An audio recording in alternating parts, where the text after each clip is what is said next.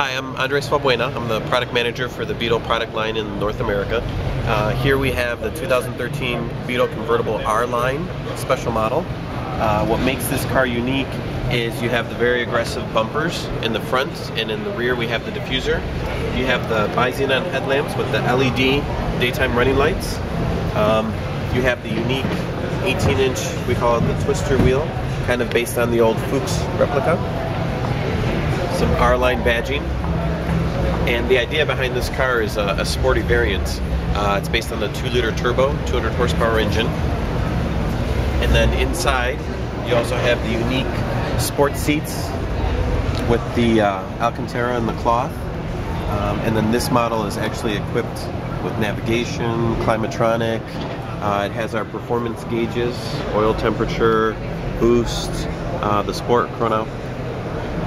And this one will go in sale in Europe starting in the spring of 2013.